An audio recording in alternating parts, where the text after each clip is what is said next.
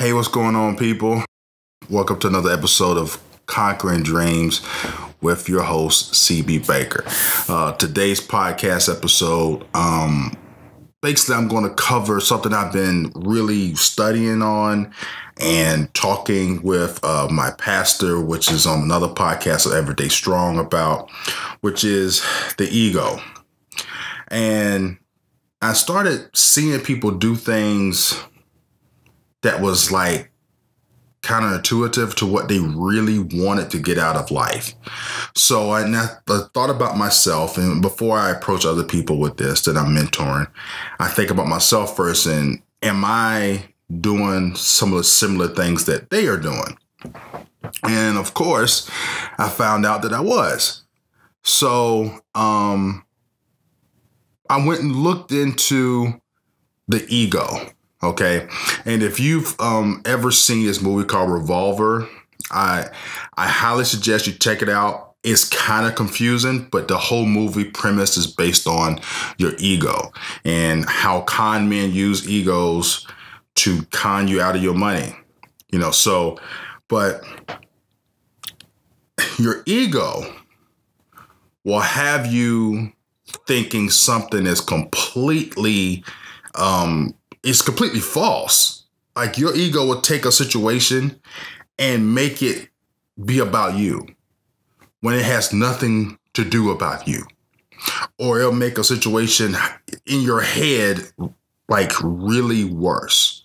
So, I was talking with my pastor, and we was talking about, seeking within, seeking God's voice inside you and whatnot.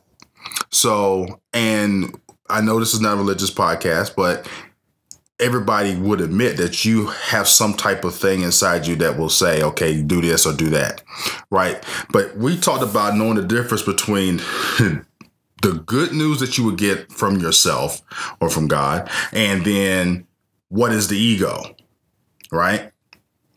And knowing the difference between when the ego is telling you something. So I really wanted to hone in on that. Now, my pastor, he would say, if you study the Bible and you understand what God's purpose is, then you know the difference between when the ego is talking and when God's talking to you, right? So, okay, I got it.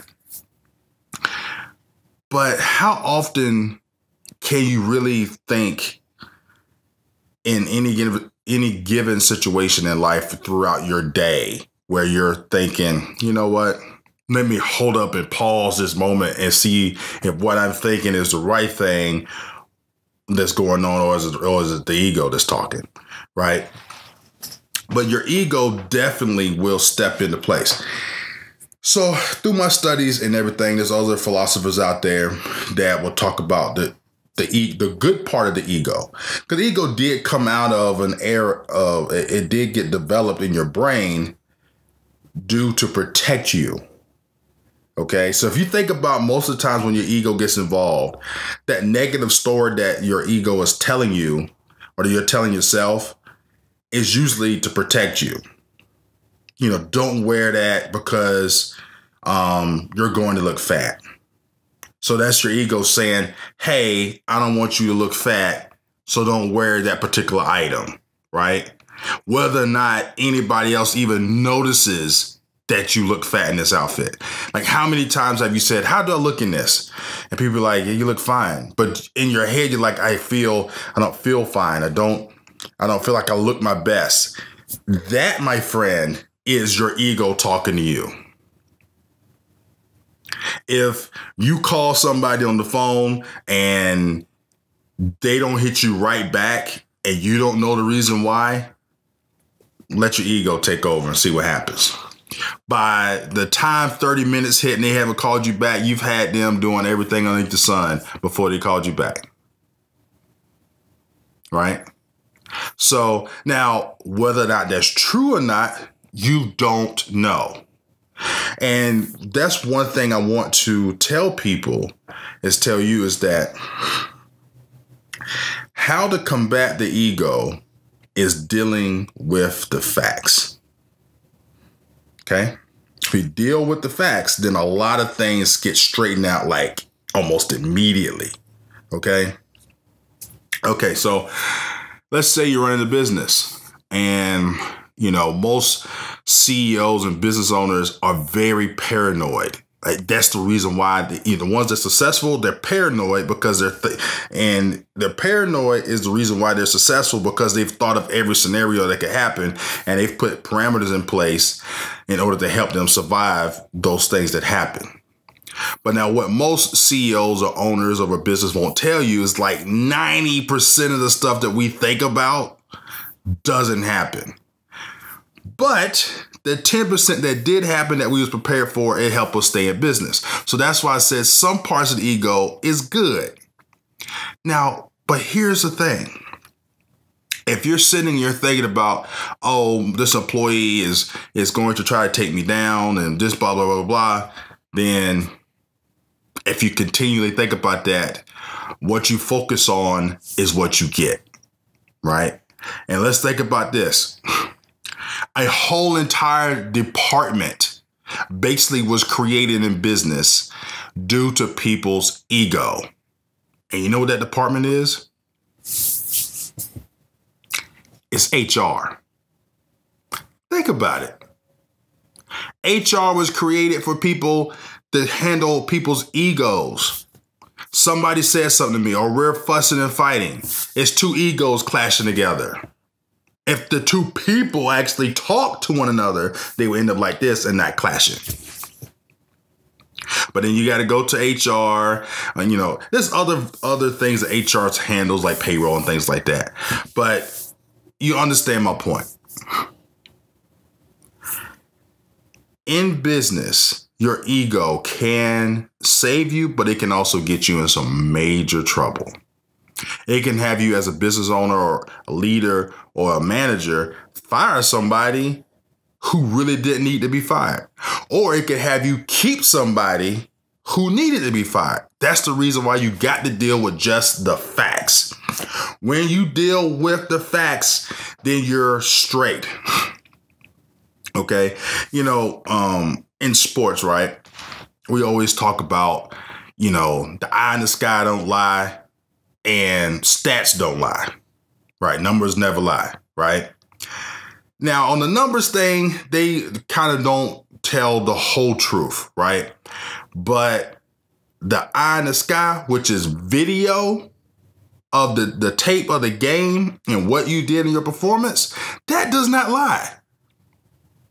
So you could tell a player that you're doing great, but if you look at the film and they're doing horrible, they're not doing good. You're just trying to protect your ego and his ego, right?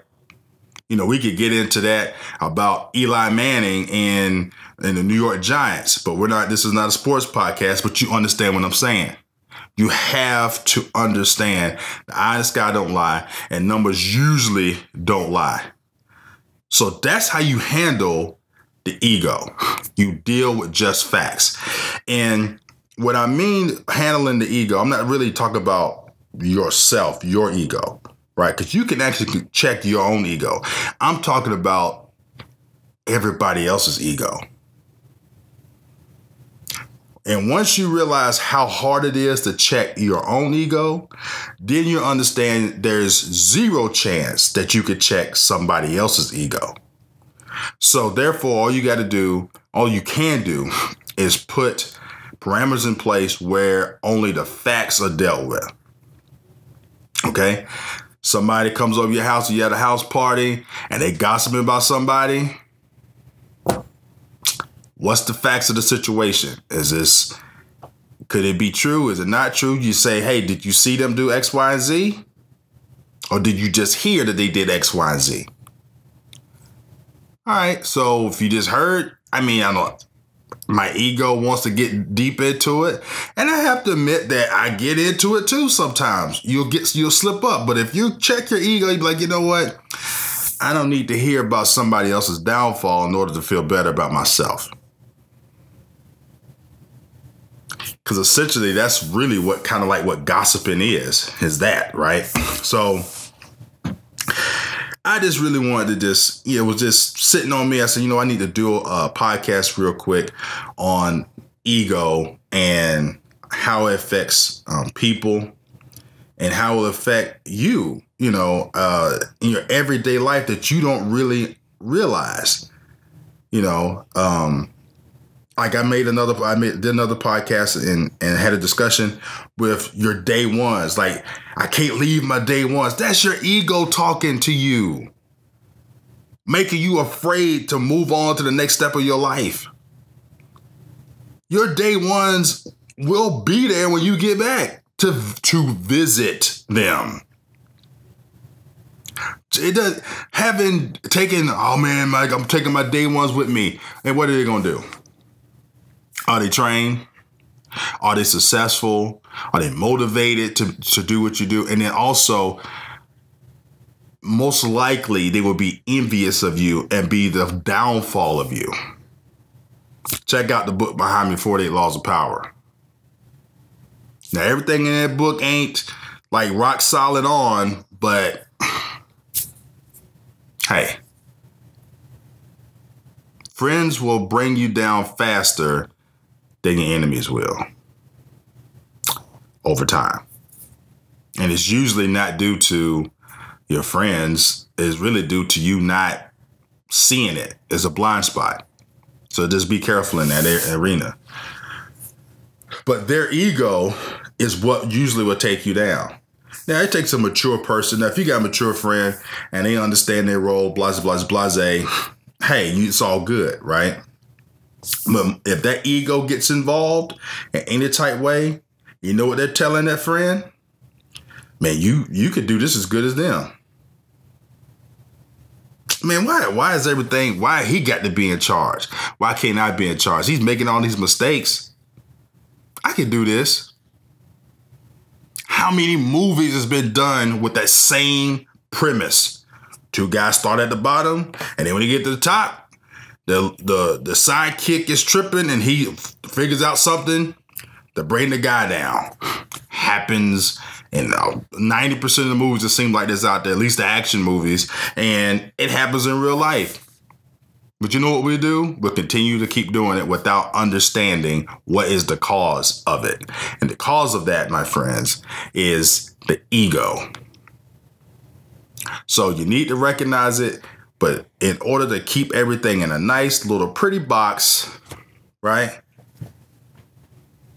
The facts. Deal with the facts. Create a measurable, a measuring system.